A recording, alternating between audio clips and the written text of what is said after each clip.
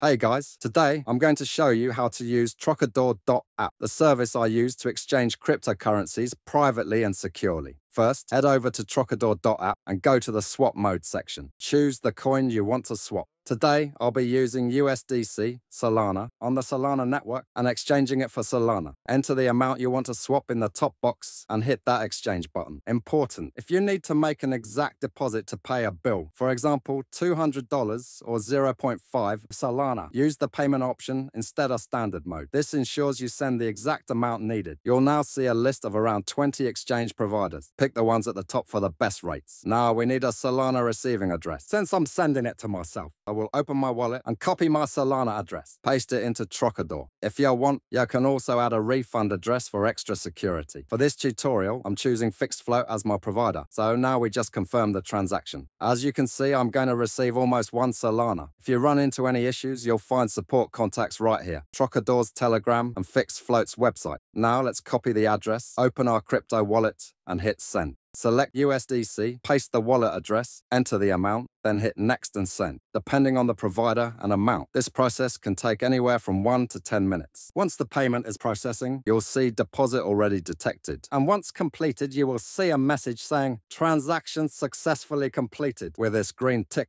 Now let's check the transaction history in Trocador with Fixed Float Exchange. As you can see, the transaction says transfer from Fixed Float Exchange to your wallet address for the amount of Solana. This is great because it helps you avoid bundle detection. That's it. You've successfully swapped your crypto while keeping your privacy intact. Got questions? Drop a comment below. Check out the links in the description for more tools and tutorials. Like, subscribe, and hit the bell so you don't miss future crypto tips.